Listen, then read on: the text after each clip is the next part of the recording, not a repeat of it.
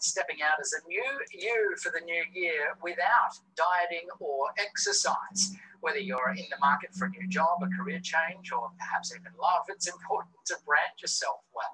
Thankfully, this doesn't call for a makeover or a big marketing budget, but it is about presenting the best version of yourself right now. Sue Parker is a career and personal branding expert who joins us now from Melbourne. Welcome to you, Sue. Thanks for being with us. Now, you say it's an easy process to brand yourself well. What does it even mean to have a brand? A good question. Good morning. A brand is basically sharing to the world your who, what, where, why, and who you are, what your values are, and what makes you unique, what sets you apart in a sea of competition and millions of other people is essentially what the brand element is, and it all starts from a marketing mindset.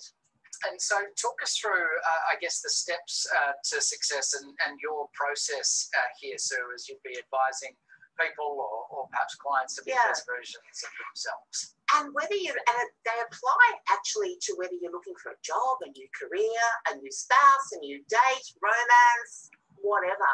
And it starts from self-reflection and self-analysis, then taking a really strong reality check and really, making sure rhetoric meets reality, having creativity in how you present yourself, creativity so you don't sound like every Tom, Dick, Mary, Harry and millions of others, so you stand out, and courage. And that courage is really believing that you deserve joy and that you do believe that you enjoy meaningful relationships and a position and a job. How do you stop then looking manufactured and that you have tried to be all of these things and that you have followed a checklist? With that creativity. Yeah. Isn't authenticity more important than creativity? And also with the courage part, what if you just don't feel like you've got the courage? Well, it's interesting. That's a lot of questions there. So let me just talk about first the reality check. There's a line between optimism and delusion. And, when you self-assess yourself, you know who you are, right?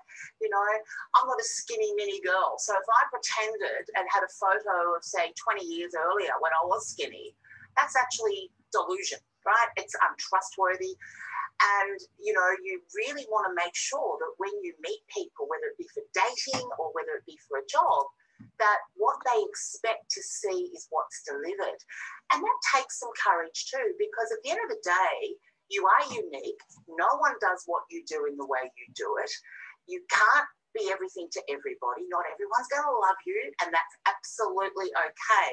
And so courage comes from that last point, Monique. Courage comes from the fact that, no one does and has what you do.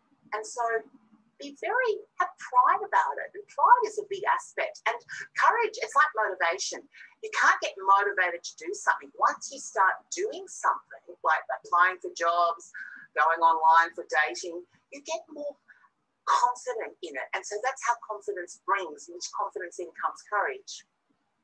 Thank you very much, Sue. An interesting chat. It's given me pause to think about my Twitter profile, talking about being authentic. I was accused the other day of catfishing because it's about 10 years old. So this segment has inspired me to be more courageous and update my profile picture. And so I also think that anything that is putting positivity out in the world is a good thing and making people feel good about themselves. So good on you. Really interesting. Thank you, Sue. Coming up on Weekend Sunrise, it was one of the biggest TV